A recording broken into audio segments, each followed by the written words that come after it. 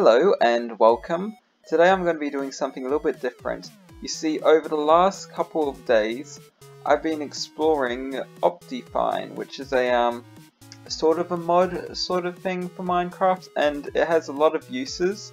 For example, you can do zoom. There's also ambient lighting, which means that if you have a torch in your hand and you're in the cave, it'll light up the cave. But one of the things that I've been enjoying most is actually shaders, which I'm going to show you now. What shaders are is that they basically just add a sort of depth and sort of a I don't know how to put it. Well, they add shadows and stuff, as I'll show you, and realistic lighting. So here, I'll show you what I mean. It's does take a little bit for it to load properly, but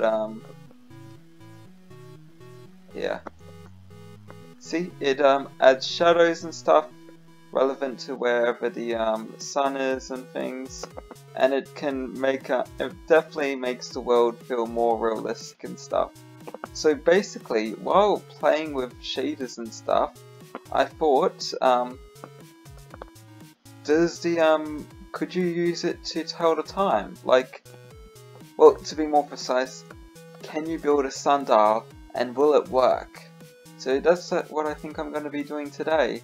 I'm not going to do any like amazing, grand, or especially complicated sundial. It's going to be very simple, but I'll probably get into that and I'll start on that pretty soon. Like whenever I feel up to it. Sometimes these recordings happen quite a time apart, but anyway, I'll probably do that in a time lapse, so I'll see you afterwards.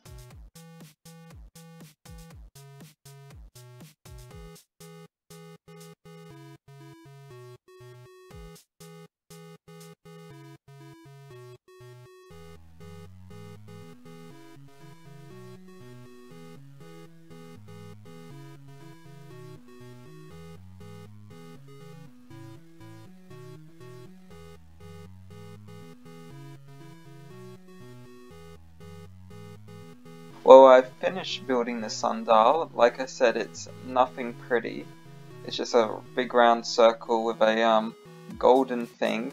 But I kind of realized the sun comes up that way and goes down that way.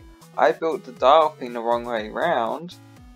So I'll probably try and fix that now. I don't really know how it's meant to be built, but I presume it's meant to be wait a second.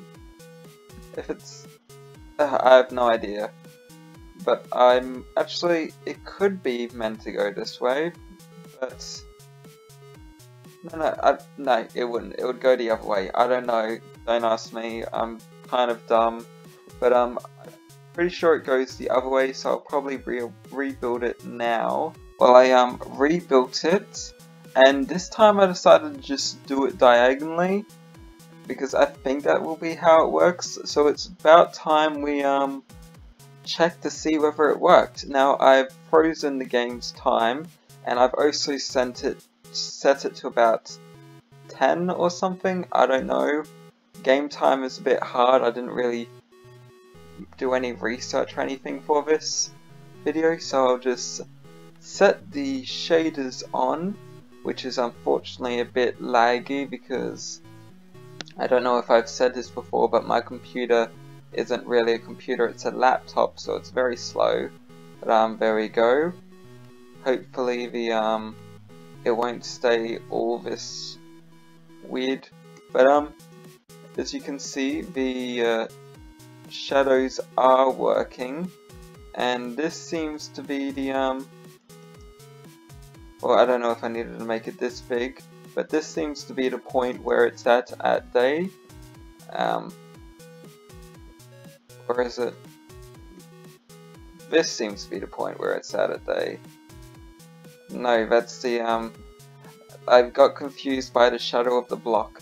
That is day, and then let me see, if I set the time, I'll set the time to noon, and yep, the shadow has definitely changed positions to here.